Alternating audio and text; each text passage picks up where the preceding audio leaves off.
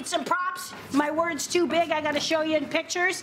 Great. Okay, here we go. When it comes to these decisions, the Constitution gives our president lots of power, and Steve Bannon is the key advisor. Okay? And our president will not be deterred. All the details, even the gums. She took on travel ban, alternative facts. There was her take. Sean Spicer took him a bit of time, but he did, in fact, respond. And Tashana has more on that. Heather, let's just say Sean Spicer, the White House press secretary, wasn't laughing as hard as everyone else was at that skit. He says that he was leaving church on Sunday and received a ton of text messages to his phone. It was alarmed, thinking something had happened. And everyone was asking him about his thoughts on that sketch. So he did indeed have a chance to see it. And he says, yeah, it was funny. But he did say that he thinks McCarthy needs to slow down on the gum chewing, that she had way too many pieces in there, and he said that he felt she was a little too exaggerated. So here's a look back.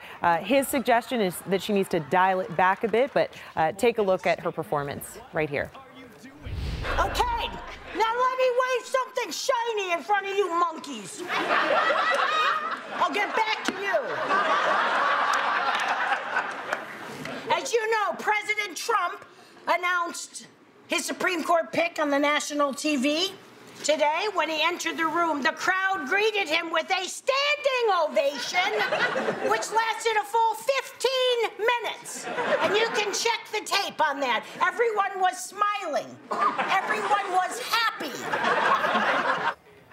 So definitely a lot of fun there. And, you know, Spicer did have a couple of comments as well, because we know SNL has taken aim at Donald Trump many times. Alec Baldwin has been bringing that performance, and he said that he feels that Alec has gone from being funny to mean, that he doesn't find it too funny. Now, President Donald Trump, as we know, also he's been very vocal about how SNL has portrayed him, in particular Alec Baldwin. And this is just a scene from Saturday night. They're not slowing down, of course, because viewers are tuning in to the show.